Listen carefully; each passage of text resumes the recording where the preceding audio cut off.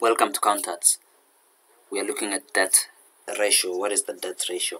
The debt ratio will indicate to us the percentage of assets that is financed with debt, or the proportion of assets that are financed with debt. And if the percentage is too low, then the entity is not efficiently financing its assets, and if it's too high, then it's on the verge of bankruptcy or being insolvent. So this is a solvency ratio that we are looking at here.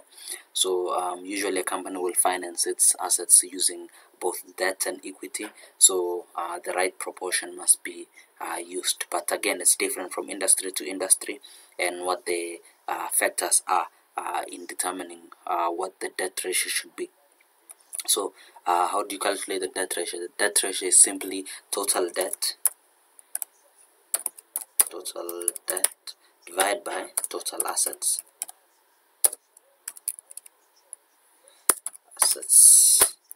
Now, for us to get the total debt, we go to our statement of financial position, add non-current liabilities plus current liabilities, get our amount, and then our total assets we have over here, and there we have 37% as the percentage of the debt ratio, and that's how you calculate it. Till next time, cheers.